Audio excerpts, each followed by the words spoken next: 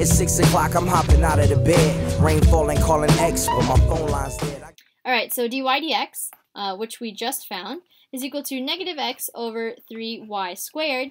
And if we plug in the point 2, 1, again, x is 2 and y equals 1. So dy dx evaluated at, so that line, that vertical line means evaluated at the point 2, 1, is going to be equal to negative, and we'll plug in a 2 for the x spot and a 1 for the y spot.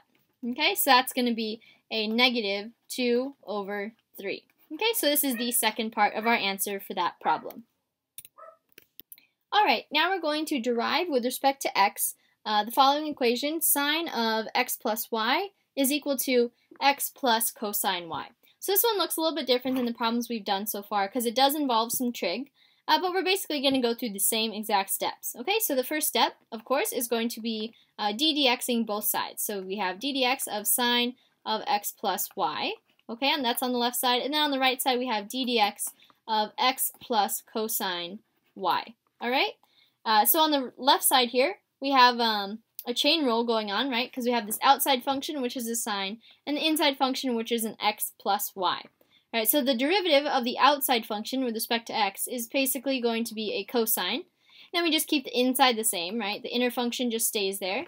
And then we have to, according to the chain rule, take the derivative, in this case with respect to x, of the inside function, so that would be our x plus y. And this is going to be equal to ddx of x plus ddx of cosine y, okay? And then the left side, that's going to become a cosine x plus y, that's just there out in front. And then we have times ddx of x is going to be simply a 1, right? So that'll be a 1. So I'll just split this up just for explanation's sake. So plus a ddx of y. Okay, there we go. I split it up. And then here on the right side we can work on this. So the derivative of x with respect to x is just going to be a 1. And then on the right side we have, so now we'll have the derivative of, with respect to x, of cosine y. So here we have a disparity between that x and the y, right? So we're going to differentiate with respect to y first. Okay, so we can actually do something with that y term. And then we have left over the dy dx there. Okay, so continuing, we have cosine x plus y. And then derivative of x with respect to x is again just a 1.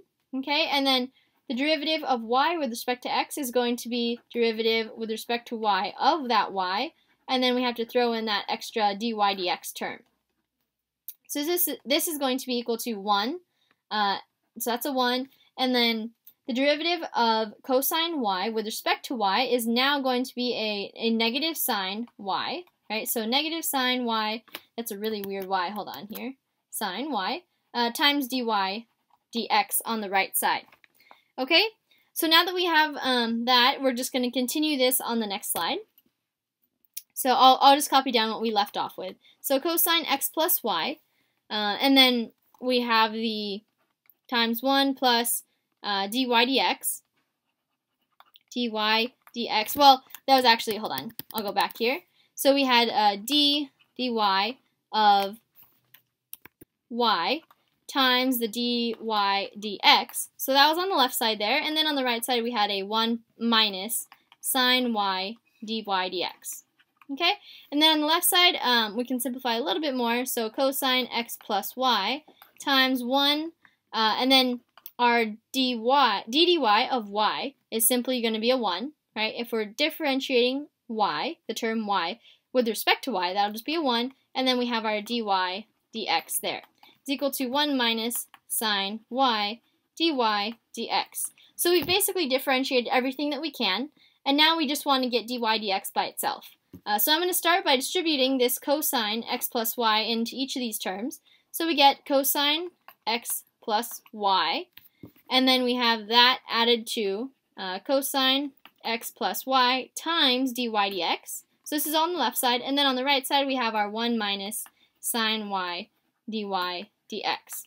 Okay, so at this point I just want to kind of move things around. We'll get all the dy's to the left side, dy dx is to the left side, so we're going to add sine y dy dx. Okay, we're going to add a sine y dy dx to both sides, and then I want to get all the constant, or the non-dy dx terms to the right side, so I'm going to subtract this cosine x plus y over to the right side, subtract this cosine x plus y over to the right side.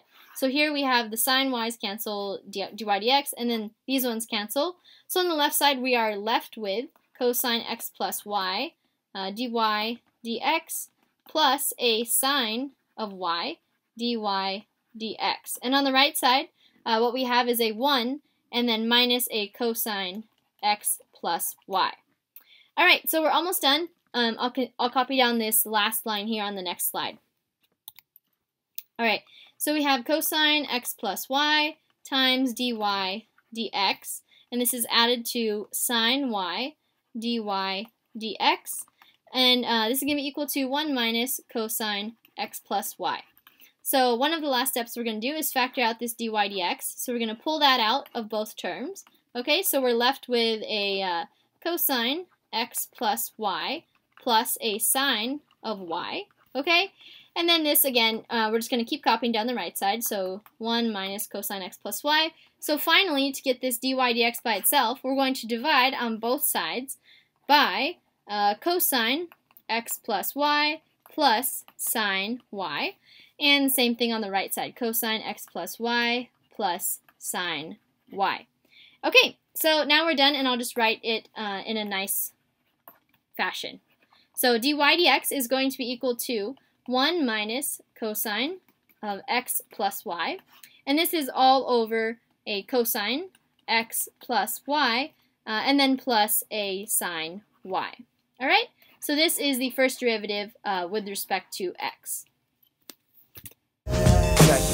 Sometimes I hate taking trips to the lab. Got my pen and pad, booking instrumentals and smash. Catch the bus regardless. Trying hard to be an artist, but